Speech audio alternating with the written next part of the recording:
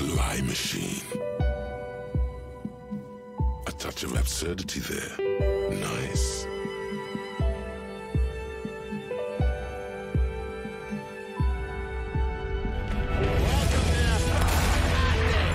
Is this some kind of joke? Good things can still happen. What's wrong with you? You mean someone stole your badge? I'm not a real police officer. You are.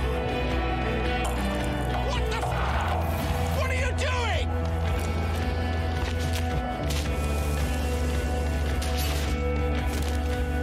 If you could only find your gun. Disco Elysium. The final cut. Siemanko, z tej strony Geeks. Witajcie w kolejnym odcinku z gry Disco Elysium. W poprzednim odcinku zrobiliśmy sobie wstępne oględziny zwłok. Wykonaliśmy zadanko z ojcem Kuna i przynieśliśmy samemu Kunowi troszeczkę speedu. No i zaczęliśmy się rozglądać dalej po apartamentowcu Półwysep. Dostaliśmy właśnie zadanko od tej przemiłej staruszki, która sobie tutaj sprząta. I mamy sprawdzić, co się dzieje w lokalu numer 10. Sprzątaczka mówiła, że mieszkanie powinno być puste, ktoś jednak ewidentnie jest w środku. Czyżby członkowie kontrkultury? Przyjrzyj się sprawie i poinformuj sprzątaczkę w holu apartamentowca. Dobra. Przy okazji pojawiło się sporo myśli, które chciałem zinternalizować. W tym momencie internalizuję ich aż 4 jednocześnie. Także mam sporo minusów niestety na czas analizy, ale zobaczymy, co z tego wyjdzie. Znaczy ja w sumie wiem, co wyjdzie, bo sprawdziłem to w internecie, ale później wam to po prostu pokażę. No dobra. Co my tutaj mamy? Koszulę na logikę mam założoną, opanowanie. Dobra, myślę, że spoko. Zestawik wbijamy. You hear someone walking around inside, rearranging the furniture. The number on the panel says 10. To mieszkanie powinno być puste. Włamała się tam pani? Excuse me? Of course not. Aha. Scare them. Suspected of some big crime. There's no sweet talking your way in there. Be official. Nie potrzebuję nakazu, jeśli podejrzewam, że doszło do włamania. Oh, come on. Przez chwilę panuje cisza, po czym słyszysz, jak drzwi się otwierają. That was smart. Stwierdza porucznik wskazując skinieniem głowy otwarte drzwi. Poszło łatwo. No a zobaczmy, kto tutaj siedzi. Okej. Kim jesteś, droga pani? I co tutaj robisz? Satisfied? My name is Marielle Charpentier and I'm an agent with Martinez Realty Associates. I am not breaking in as I have every right to be here. The keys, see? Pyta, potrząsając zestawem kluczy trzymanym w ręce. Agentka nieruchomości. Ciekawe. Her voice is really cheerful, despite her obviously hating you. Okej. Do you want to see my ID as well? You can't legally ask for it, but why not? Want to see my residence permit too? Grzebie w swojej torebce i wydobywa z niej paszport w jasnej papierowej okładce. Przyjrzyj się paszportowi. It feels flimsy in hand, with the words Revachol Zone of Control written under a nondescript municipal logo. There's a picture of her with shorter hair inside, along with all her personal details. Ładna fryzura. Oddaj jej paszport. Thank you. Do you have any questions? I need to be back in Midtown in an hour. Co pani tu robi? I need to get it ready for the next lease, but as you can see, the previous tenant completely trashed the place. Wiedział chyba, jak się dobrze zabawić. It was some kind of a moribund old man who used to be a business owner. You'd think they'd make rent. A sudden serious look crosses her face. This story didn't have a happy ending. But that was months ago. Anyway, was there anything you wanted, or is that it? I'm in a hurry. Dobra, spokojnie. Czy nie jest trochę późno na pracę? It is. Robi kilka głębokich wdechów i wydechów, po czym liczy do 3. Zdaje się, że to jakaś specjalna technika panowania nad stresem. Po chwili kontynuuje. Everyone says the real estate agents don't do anything. But here I am in the middle of the night cleaning up someone's crash pad. So the sooner we get this over with, the better. Widziałem w głębi korytarza przejęte mieszkanie. Oh, that's another huge mess. The former tenant owes us 3 months of rent. 3. We closed the apartment and planned on auctioning off the valuables, but... And again, I have no idea how stupid mistakes like this can even happen. But Ron, when he came to close the door, didn't close the neighboring door. And there's a hole in the wall.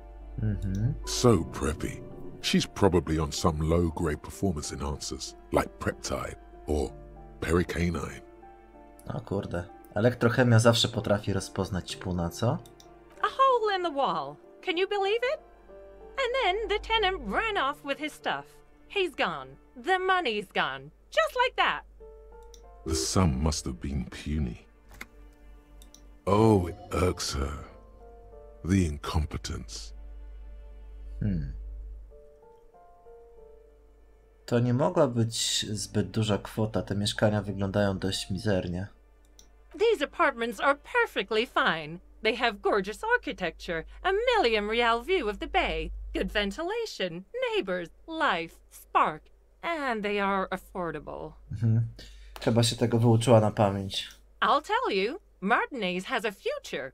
In a few years, it's going to blossom with artists and creatives and those radio computer wizards. Radiokomputerowi czarodzieje. Moje pieniądze też się chyba ulotniły. Well, it does not disappear from my hands. No, I don't let it. Ale zaraz, co się stało z tą ścianą? Przejdź dalej. Don't ask me what happened with the wall. I have no idea how we're going to find the time or resources to fix it. Both apartments are now unrentable. Both. Wciąż kręci głową, a jej ręce z wypielęgnowanymi dłoniami są skrzyżowane na piersi. To wszystko, dziękuję. Of course. Odpowiada z uśmiechem i nieobecnym spojrzeniem. Nie mogła się doczekać, aż sobie pójdziesz. Dobra, zobaczmy, co tutaj jest. Wygląda na wysokiej jakości materac i jakaś myśl. Nie wygłupiaj się, aż słyszysz rojące się w nim pluskwy. A tu? Z pudełka wystaje blister leków. Powinieneś go wziąć. Zobaczcie, i tutaj są jakieś 2 pojemniki do wzięcia, ale ja na razie nie chcę wchodzić w interakcję z pojemnikami, ponieważ mam taką myśl do zinternalizowania, manewr z Jamrock, która sprawi, że będę znajdować więcej hajsu w różnych pojemnikach, więc po prostu sobie tu jeszcze wrócę. Dobra, co się pojawiło we wpisie? Muszę porozmawiać ze sprzątaczką. Dobrze. O Jezu. Poszła spać. No tak, jest po północy. No dobra, no to zobaczymy, co jest tutaj dalej. Notatka z informacją. Przejęte przez Towarzystwo Nieruchomości Martinez. Kolejny jakiś ten schowek i A myśl. shift in temperature. The air chills around you. Dust settles on the stony floor. Rozetrzyj sobie boki, żeby się rozgrzać. A former architect stands before a slice of window, a room plan in her hand. A cold wave has made the air in the building stand still and frozen, with temperatures falling down to -20 degrees Celsius. Jej twarz. Is red from the cold. She's breathing on her fingers, clasping the plan. Traces of sadness are visible in her expression. Plan. Faint pencil lines on paper depict the same place, but a missing eastern wall connects the room with the neighboring apartment. Ideas for arranging the furniture have been jotted down. Rozejrzyj się sam. It's clean and empty, with new tapestry embellishing the walls. A standard HB graphite pencil has fallen off a 3-legged stool in the middle of the room. Wzdrygnij się, zakończ myśl.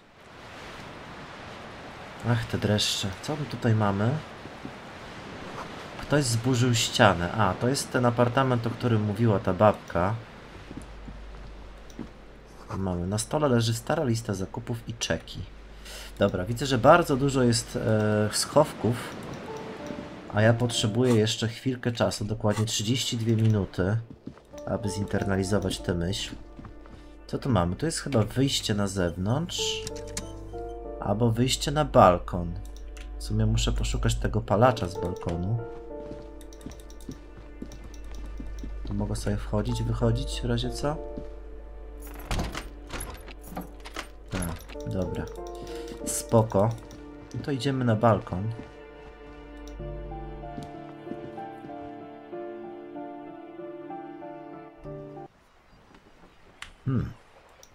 Okej. Kolejne jakieś te pojemniczki. O, tu jest jakaś pani. O. I jakaś buteleczka. Chętnie sobie ją przytulę. Cyk. No dobra. O Jezu, gdzie ja wlazłem? Nie chciałem tu wejść. Jeszcze nie. Dobra. Co to jest? Nie mogę z tym wejść w interakcję. Dobra. Kim jesteś, kobito? Co tu robisz po nocy? The streets will flow red once more. A great torrent rushing down Rue de Esperance. You wait and see. Zapewnia dziewczyna, wpatrując się w łódź żaglową przycumowaną do pomostu. A ta dziewczyna nazywa się Cindy Czacha i ma strasznie creepy spojrzenie. The streets will not flow red with anything. Who are you? I'm Cindy the fucking Skull. What else do you want to know? Date of birth, blood type, the last time I was tested for Hep C.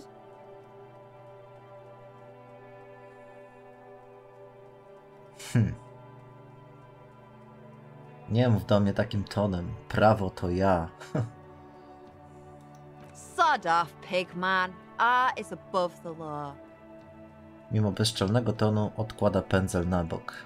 That smell coming from her paint bucket. It's not paint. It's heavy fuel oil. Ciągle spoglądasz w bok. Na co? The lieutenant furrows his brow at another one of your eccentricisms. Okej. Patrzy się na tę kobietę. Hatred, disgust. It's difficult to tell which of the two is more present in her girlish features. The woman on the boat does not notice her staring.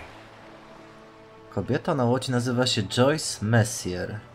That is on her. Someone's got to keep an eye on her. Kto to jest? Probably the Wild Pines rep. We should talk to her. A, She's a professional negotiator, though. I have the feeling she will be very cooperative while telling us nothing.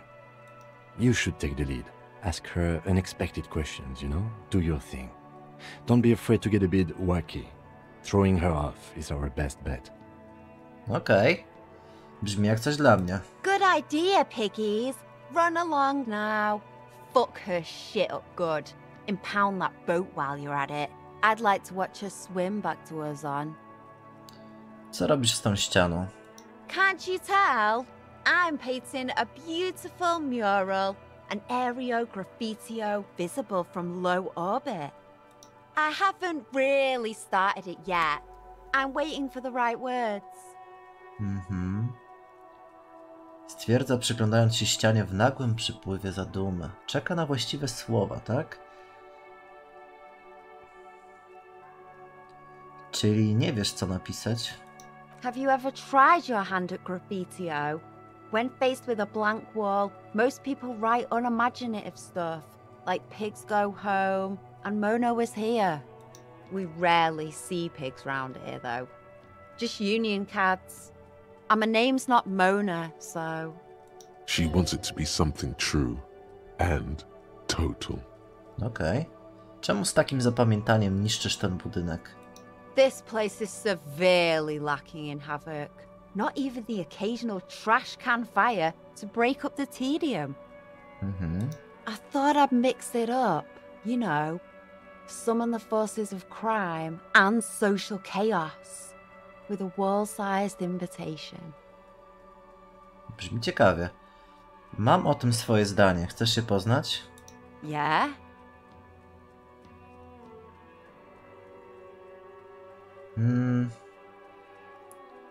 Uwielbiam sztukę w miejscach publicznych. Działaj dalej, nie zwracaj sobie na nas uwagi.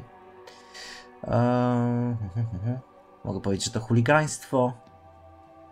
A może nie mam żadnego zdania. Dobra. Uwielbiam sztukę w miejscach publicznych. Thanks. I'm sure the inspiration will come to me now that I have an official RCM stamp of approval. Oczywiście, że tak. You've lessened her desire to deface the building. Okej. Czy to ciężki olej napędowy? Red dyed heavy fuel oil, intended for exclusive use in government vehicles, to be precise. What did you think I was using? Aquarels? Sucked it out of a cop's fuel tank myself. Back in Jamrock. She really did it. She's proud of it too.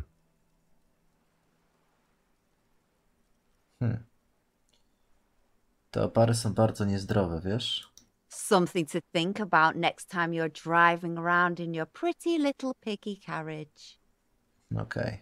Watch your back, Ungulate. You've got eyes on you. Parzystokopytny. Czy ona mnie nazwała parzystokopytnym? What the fuck? Coś tutaj znalazłem. A, dobra, nie wiem. Dobra. Zapytamy ją teraz o... Hello again, trupa. officers. Wiesz Have you coś o come nie... to admire my mural? Dobra, cicho tam. Wiesz coś o niedawnym morderstwie? I ain't no snitch, pigstein. Go forth and forage in someone else's shit. No shortage of squealers in these parts. Actually, there is a shortage of people who talk to us in a normal, calm, informative manner. We weren't put on this earth to make your life pleasant, fucko. Dobra, o morderstwie nie chcesz rozmawiać, ale może powiesz nam coś o zaginionym pancerzu ofiary. Właśnie. What do I care about some fucking tin eggshells? No, Cindy, pomóż mi trochę. Ugh, alright, sad piggy. I'll give you this one. I saw a little girl in the fishing village running around with military-grade handwear. Looked cute as hell. Okej. Czyli mamy trop opancerzonych rękawic, spoko. If you haven't been there, the village is a shithole down the coast from the main plaza. Have a good time! Jest tam dziewczynka nosząca te rękawice? No, no. That's all the snitching Cindy the Skull does for today. Actually, I don't even know why I told you what I just told you. I have a weakness for animals. It's the animal thing again. Damn it. Spogląda na ciebie odrobinę smutnym spojrzeniem. Or a weakness for police officers, miss. Thank you either way. No dobra, dziękuję ci bardzo, moja droga. Zobaczmy. Jeszcze 17 minut. No dobra, to myszkujemy dalej. Co to za pomieszczenie było? No, mordę. O, mam jakąś myśl. Pod kratką słychać tupot setek maleńkich łapek. Miejskie szczury. Ktoś tu spał niedawno. Cindy? Dość węgla by starczyło na kilka zim. Czuć go chemikaliami. Ogień. Czujesz nagle, że pudełko płonie. Ale czemu? Co tu mamy? Kurde, znowu jakieś pojemniki. Też muszę tu wrócić później. Muszę z kimś porozmawiać przez 17 minut. Idę na górę. Aha, dobra, to zamknięte. Drzwi są zamknięte, nie masz jak wejść. Świetnie. Kolejne pojemniki. Schodzę na dół. Pogadam w takim razie może z tą kobietą z Wild Pines, którą widziałem na łódce.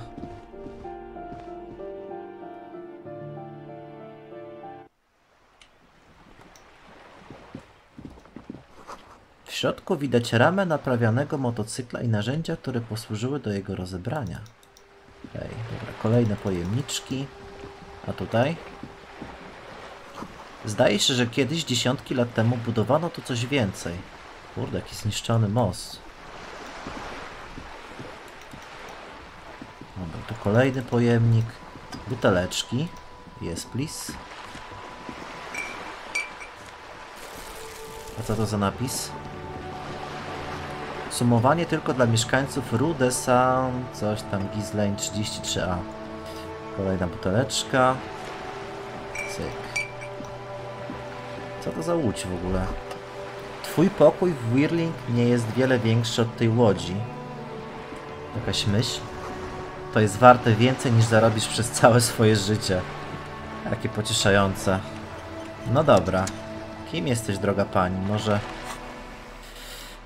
wezmę sobie mój dzienniczek, który mi daje przekonywanie i władczość. Słuchajcie, co by tutaj... coś dobrego. Dramaturgię. Może dramaturgię. Spodnie dają opanowanie. Czas reakcji, retoryka na minusie. Konceptualizacja. Dobra. Próbujemy z takim zestawem. Dzień dobry. A striking woman leans against the cabin top of her sailing boat, smiling as you approach. Her green raincoat glistens with droplets. A silk scarf is tied around her throat. Good evening, officers. I'm Joyce. Wyciąga dłoń w geście powitania. Joyce Messiner. I represent the board of Wild Pines, the owners of the harbour. You gentlemen must be from the RCM. Podchodzi i wyciąga rękę ponad barierką. Joyce L. Co oznacza to L? A mogę też uścisnąć jej dłoń, nie ścisnąć jej dłoni, albo zapytać, co nas zdradziło. Dobra, Joyce L. Co oznacza to L? Leighton, my maiden name. Leighton, okej. Jej koścista dłoń zwisa z rękawa zbyt dużego płaszcza przeciwdeszczowego. Co nas zdradziło? Nothing, honestly. I've said it to every drunk in town and you're the first one who's responded. What is implied here? That you're a drunk? Nie jestem pijakiem, lecz funkcjonariuszem policji. Of course you're not. It was only a joke. No dobra, uścisnę jej dłoń. I'm glad to see you here. Jej uścisk jest mocny i chłodny. Masz wrażenie, że słyszysz w jej słowach ulgę. I was dispatched to handle a strike, not a lynching. Anything I can do to assist the RCM in this matter, I will. Gladly. Wysłano ją do rozwiązania problemu strajku. That is good to hear, madame. My colleague will take the lead on this interview. I should let you know that he is recovering from an unusual medical episode. Very unusual. But I can assure you of his ultimate competency. How interesting. I wish you a swift recovery. In the meanwhile, you have my full cooperation and the full cooperation of the Wild Pines group. Dobrze, dziękuję bardzo. It's hard to get a read on her precise disposition, but she appears helpful. Chcę być pomocna. Jest pani na łodzi. Co za świetne stwierdzenie, ale dobra. Why, yes I am. Spogląda na pokład pod swoimi stopami. Nad jej głową trzepoczą zielono-białe żagle. Ma jakąś nazwę? The boat? No. It is called Dwudziesty, 19, because that's the type of sloop it is. No dobrze, ale jaki to rodzaj łodzi? It's a pleasure craft, a 19 pacer. It also happens to be rated for Category 1 racing. Though these days I mainly use it for business. Lubi ją pani? My sloop? I like it a lot. It's the eel's hips, baby. No okej. To prawdziwa gruba ryba na tych morzach bączku. I'm enjoying this part of the interview. It has so little to do with the murder we're investigating. Niewielu ludzi przesiaduje na łodziach, co? Of course there are. We're on an archipelago. How else are you supposed to get around? Zaraz, jesteśmy na archipelagu? Rozejrzyj się. Yes, we are. We are on lokalu. Kaliu? Myślałem, że jesteśmy w Revacholu. We are. And the city of Revachol is on the island of Lokalu. O kurczę. A jednak nie widziałem, żeby ktokolwiek inny żeglował tu taką łodzią. I haven't seen anyone else drive a souped-up Capri Kenema motor carriage either. Actually, that motor carriage has been specially issued to serve as a patrol and pursuit vehicle. It's for crossing long distances in the greater Revachol industrial harbor. It's not a toy.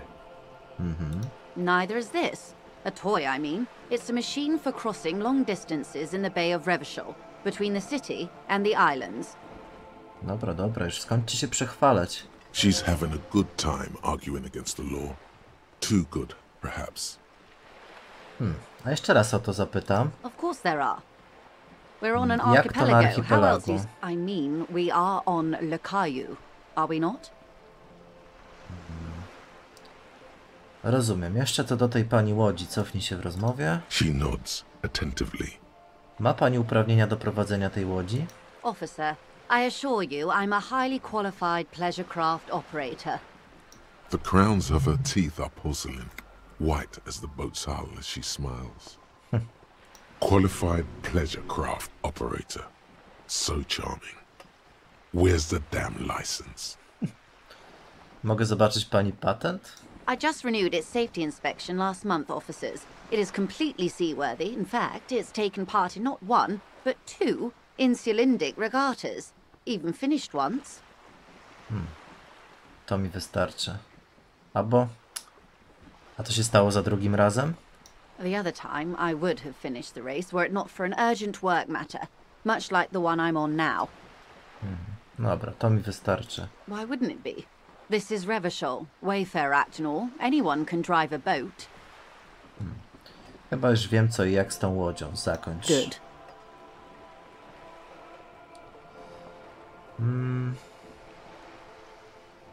O! Mam jednego takiego questa z zrozumieniem rzeczywistości, więc zapytam o to. Pani jest chyba mądra. Potrzebuję kogoś, kto by mi objaśnił tę rzeczywistość, w której istniejemy. This reality. Otula ciaśniej szyję kapturem.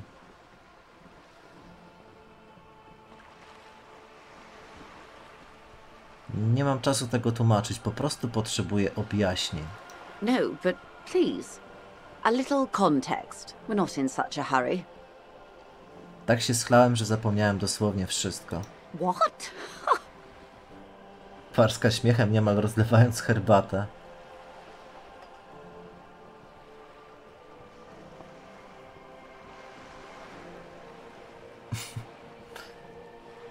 Wpadłem w...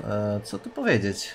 Wpadłem w 3-dniowy ciąg i teraz trzeba mi wyjaśniać wszystkie elementy świata.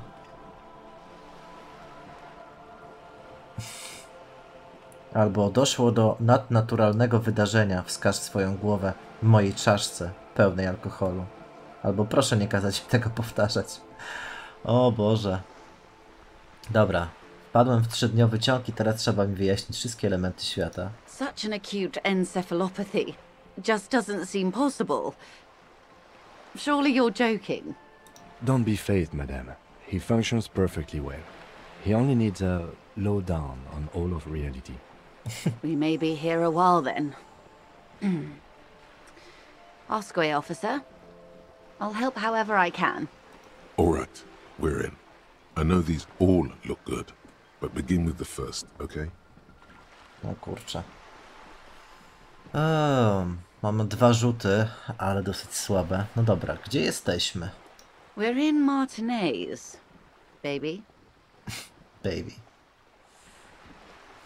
A czym jest Martinez? Martinez is a district of Revachol. A very small district tucked away near the industrial harbour, north of the 881 and Jamrock. Okay. You would be excused for not knowing about it. Unimportant, they say. Forgotten, even. Shelled to smithereens during the Revolution.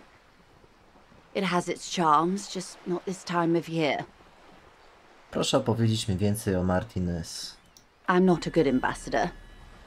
I've only been here once before, as a teenager. Not a lot has changed. There are ruins, a terminal, fishing boats, reeds, boys with boxy shoulders. This place used to be a province, A workers' resort before the city swallowed it and the artillery did its work. The reeds are the real star of the show here now. The further down the coast, the wilder it gets. Brzmi ciekawie. Wspomniała pani coś o morzu. Co to za morze? It's not really a sea, it's the Bay of Revachol. And the bay feeds into the ocean. Jesteśmy na brzegu oceanu? Yes. We're on an island in an ocean. The world's largest body of water. The Insulindic. Okej. Jak się nazywa ta wyspa? Caillou, as you already know. Imagine a pebble. A smoothed over pebble amidst a great blue sea. Misshapen, cracked. The cracks are the river Esperance. We're in the delta of this river on the 6th branch, the Martinez distributary. It is clear this pebble is of enormous value to her. No dobrze, to jest Martinez, a Revachol? Revachol? Revachol. Revachol is what you call a city. Jakim miastem jest Revachol? The great kind. Co czyni Revachol wspaniałym? History detective. They built this city to resolve history. Our part in it, at least. Our centuries. Dobrze, kto zbudował to miasto? The nations of the Occident, or migrant workers from Semenine and Ile Marat, depending on your creed. Kiedy zbudowano Revachol? In the DeLorean century. 380 years ago. Wow, rzeczywiście stare miasto. A czemu zwieńczy historię? They say it's where the terrible questions of our time will be answered.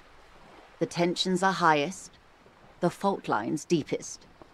By that I mean conflicts. Ideological conflicts. The stuff of men. No to akurat zauważyłem, bo są tutaj rasiści, są tutaj rewolucjoniści, są idealiści. Naprawdę, jest niezły kocioł. Dlaczego tutaj? We are standing on a fertile, self-sufficient island able to sustain up to 200 million people. Wow. In the middle of the Insulindic Ocean, the world's connective tissue. It's where the money is.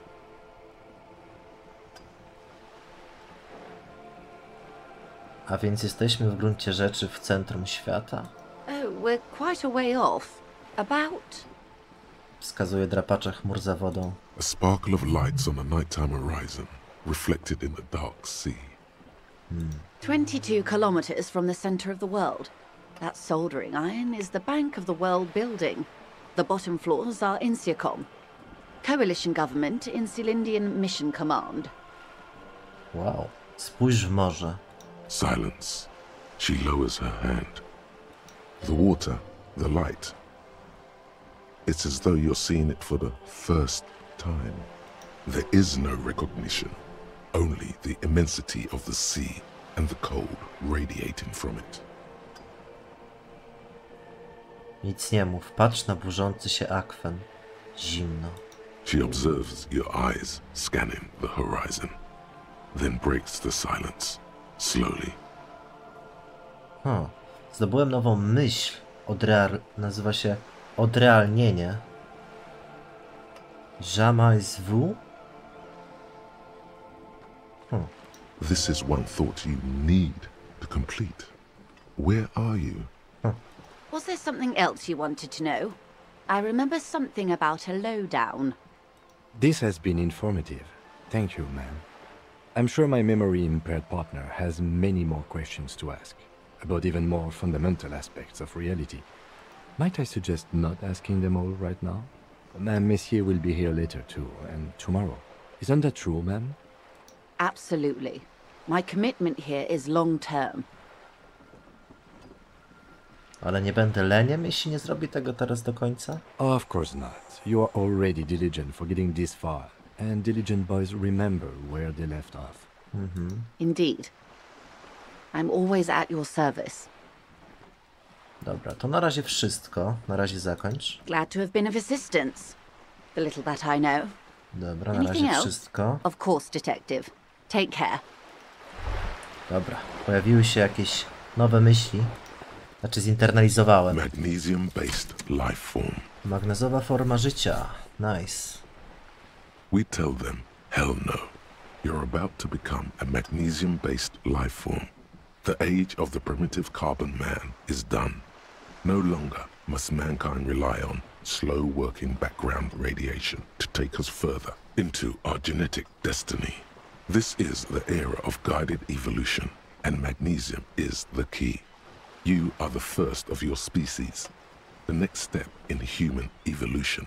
An advanced magnesium proto-man who mags it up, drinks it down, and sniffs it sideways. Dobra, zobaczmy jakie są premie. +2 do siły woli, receptory wychwytu magnezu i -1 do logiki. Nie ma czegoś takiego, chłopie. Dobra, akceptuj. The Jamrock Shuffle. I druga myśl. Manewr z Jamrock, moi drodzy. In a way, yes, you are treasure hunting. Most officers from Precinct 41 do what is called the Jamrock Shuffle, cracking open containers. Most of them are from Jamrock or Coal City, the poorest parts of Revachol, that also overlap with the network of royal catacombs called Le Royaume, just beneath the streets. As children, you would all go underground, hoping to find treasure, and come back with a rat's tail or a used needle. That playful curiosity must still be in you. Who knows, maybe one day the Orbe de Montagne, the Holy Scepter, and the Cocaine Skull will all be yours. Wow, kokainowa czaszka brzmi dobrze. No i premia, tak jak mówiłem, znajdujesz lepszy łup w zamkniętych pojemnikach. Aż 2 myśli się udało zinternalizować. O, jeszcze Królestwo Sumienia zostało. No dobra. W takim razie ja się wrócę tutaj po tych wszystkich pojemnikach. A coś to było, że w zamkniętych pojemnikach. Czyli w zwykłych nie. To ja źle to przeczytałem. Zobaczcie, tu na przykład jest jeden zamknięty pojemniczek. Trzeba tylko sobie wziąć nasz niezawodny łom w rękę. Jedziemy. Niebieski płaszcz marynarski. Przekonywanie +1, półmroczność -1. Dobra, co my tutaj mamy? Co to za dźwig? Aha. To jest znak. Apartamentowiec Półwysep. Rue de Saint-Ghislain, północne rondo. Dobra, to jeszcze sobie wrócę tutaj do środeczka. I te wszystkie pojemniki, które ominąłem, będę musiał obczaić. A i tu był jeden. To pudełko wcześniej się świeciło. Co jest? O! Prezent łopocze wysoko na wietrze. Rdzewieją zapomniane młotki i gwoździe. Dobra, 2,25 reala. Kurczę, ale to pudełko na pewno dało się otworzyć. Przysiąg, że tak. Dobra, wejdziemy sobie do tego pomieszczenia z piecem.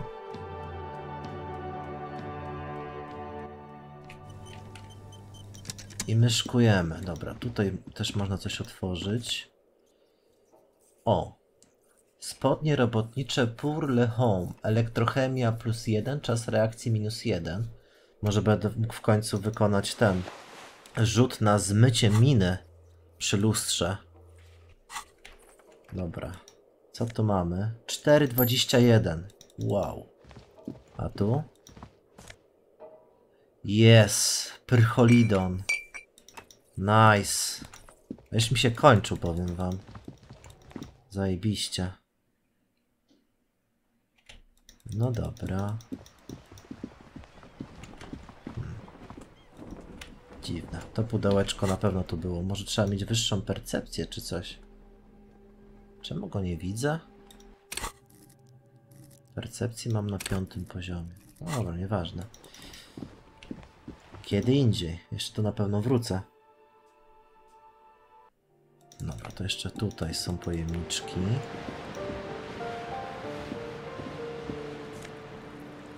Książka 16 dni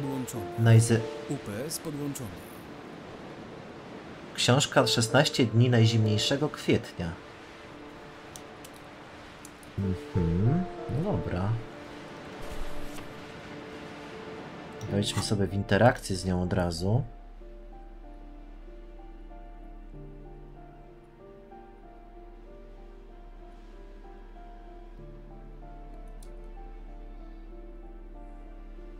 Zobaczmy. Na okładce widnieje rząd betonowych budynków i pozbawiona barw tęcza.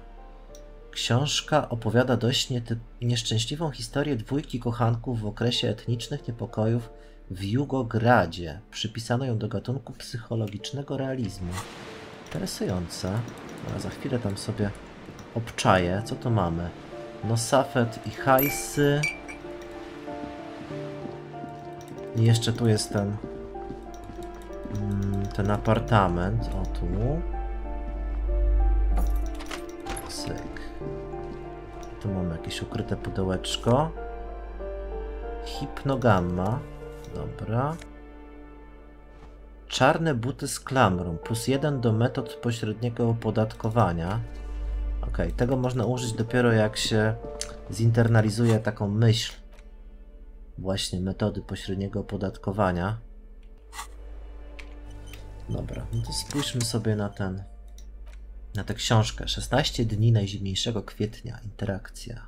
In your hands you hold 16 Days of Coldest April by Yekaterina Dahl. The cover image shows a row of concrete apartments above which span a black and white rainbow. Wydaje się ciężka. Indeed, the book is unusually heavy in your hands, as though the cover were lined with lead. It would do that in Grad. Jak gruba jest w ogóle ta książka? You flip through the book. The pages are thinner than you realized, and the type quite small and tightly set. It's nearly 600 pages long. Wow. Spójrz na tylną okładkę. The back cover is dominated by a black and white photograph of the author. Jak ona wygląda? She can't be much older than her mid-30s in this photograph, and yet, from this cover, the eyes of a sad old woman stare back at you. No dobra, zacznij czytać. In cold, detached prose, the author describes a scene from one of the Yugograd riots in the 20s. Youths overturned motor carriages and set trash cans ablaze, while heavily armored guardsmen dash in and disperse them in a flurry of baton blows. As ethnic tensions run wild, a pair of young lovers meet each other on the street. Somehow, in the middle of all the chaos, they manage to lock arms and look into each other's eyes. Co się dzieje później? It would physically hurt you to keep reading. Are you sure? Fuck it. Do it. It can't be worse than what you've already felt. Przeczytaj jeszcze 10 stron. They go through a brief and somewhat awkward love affair. And in the end, they betray each other and succumb to the absurdity of Gradian life. The man becomes a lens grinder, completely abandoning his former existence. Zostaje optykiem. He toils through the daily drudgery at the Lenka polyfabricate. Happiness and fulfillment have eluded him his whole life. And in the end, he has nothing to do but dedicate himself to the craft. A kobieta? She spends the next several decades standing at a conveyor in a Sosnovo fish processing plant. The smell of fish guts slowly seeps into her hair and skin, as every single one of her dreams dies, one by one. Kurde, mam nadzieję, że czytanie tej książki mnie nie zabije. The memory of their short time spent together tortures the former lovers ceaselessly until the end of their days. Years pass in solitude, their bodies growing ever more decrepit. Czemu ja nie mogę odłożyć tej książki? As life leaves their remains between the soil's sheets, their final thoughts are filled with regret. Good stuff. I fucking loved this. Odłóż książkę. Jezu, to było straszne. O, jeszcze nowa myśl się pojawiła, znaczy zinternalizowałem. Kingdom of Conscience. Królestwo sumienia. The kingdom of conscience will be exactly as it is now. Moralists don't really have beliefs. Sometimes they stumble on one, like on a child's toy left on the carpet. The toy must be put away immediately, and the child reprimanded. Centrism isn't change, not even incremental change. It is control over yourself and the world. Exercise it. Look up at the sky, at the dark shapes of the coalition airships hanging there. Ask yourself, is there something sinister in moralism? And then answer, no. God is in his heaven. Everything is normal on earth. To bardzo ciekawy pogląd. W sumie nawet chciałbym w to iść. Zobaczmy, jakie są premie. Moralistyczne opcje dialogowe leczą 1 punkt morale. Siła woli. Limit nauki zwiększony do 5. Logika. Limit nauki zwiększony do 5. Także naprawdę nice. Powiem wam. Mogę iść grubo w logikę i siłę woli. Logikę to raczej średnio bym chciał. Nie pasuje to trochę do mojego stylu. Okej, na tym zakończymy sobie ten odcinek. W kolejnym odcinku pogadamy sobie z tą panią na łodzi i poszukamy też balkonowego palacza. Mam nadzieję, że odcinek wam się podobał. Jeżeli tak, standardowo proszę was o zostawienie łapki w górę, no i subskrypcji, żebyście otrzymywali powiadomionka. Trzymajcie się, do następnego. Wszystkiego dobrego. Cześć!